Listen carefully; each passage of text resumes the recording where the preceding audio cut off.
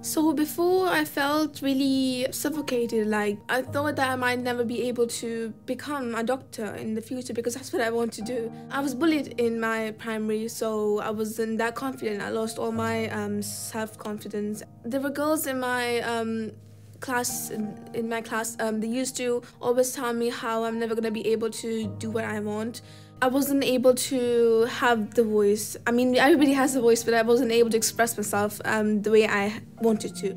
The shy version of me when I was younger, I was really shy, not even just in classrooms, just like in general, like when we would go visit like somebody's house, I wouldn't like say anything. I was homeschooled for a few years, so I didn't really have any social experience. At first, I felt shy at the start because I didn't really know how people would react.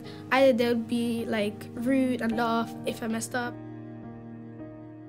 We knew we were delivering reading, writing and numeracy really well. I think there was an assumption that language acquisition comes naturally and we weren't having to necessarily, particularly in the secondary phase, we weren't having to focus on teaching Oracy skills.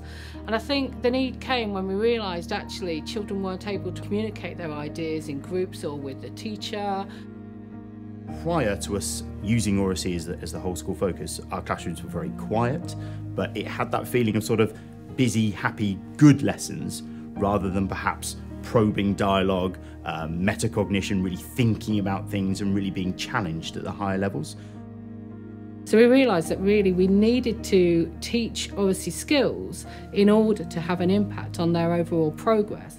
So their future life chances, although they have aspirations, very often those aspirations stop when they leave school because they don't feel that they can go to university and have an interview, or they don't feel that they can pursue certain careers because basically they don't have the confidence. In a classroom, you'll often find students physically moving around a lot more. They'll move around a lot more to have more discussion or a debate. You'll see more regularly students challenging each other's ideas and concepts. So you see that quality of discussion is ever increasing.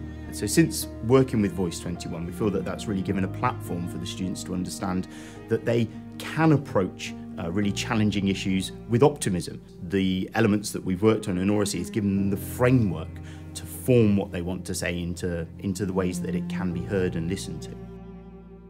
I think the students that I would identify that it's really made a difference to are some of our girls in particular. The girls can be incredibly hardworking, but that contribution and that confidence that comes with it is sometimes been lacking. Isa is a very quiet student, not someone I'd typically pick as someone that would be leading Oracy. Actually, I started to see her week after week when I was doing the training with the champions, just constantly putting her hand up, having these really interesting things to say. So, you know, just that engagement and that confidence in wanting to be a part of this, to me, is something really special. It's helped me to boost up my confidence levels because at first I thought I couldn't speak, but now that I'm doing more, obviously I feel like I have something more that I can say. Well, compared to 3 years ago when I moved here, my English has improved very, very much. Back then I couldn't even say like a word without messing up, and now I can say like sentences, so I've come a long way. It makes me feel proud. I felt really small, really down, like I was in the small cage I couldn't get out of, and I can explore the world now. It's just really good for me. In a word, I would say I'm really happy now because I have confidence.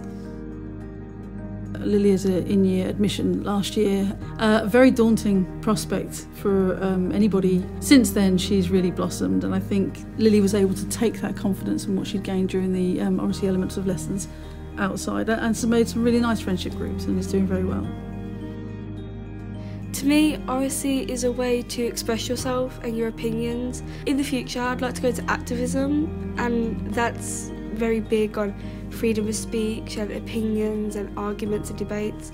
So for me, Oracy is vital for me to achieve my dream in the future. Just in terms of just everyday things like challenging if they want to take something back to a shop, they now feel more confident to do that. So it's not just about them pursuing education, it's just the general everyday things where they feel more able to speak and be heard and change things. These are the children of the future, aren't they? And that they need that vehicle to have their Oracy developed. this is how they're going to go out into that workplace, their first impressions, their conversations. And it's really important that students understand that what they have to say deserves to be heard and is wanted to be heard. I guess it's just the real leveller, isn't it, of society, that we're helping our students here just access whatever their futures can be.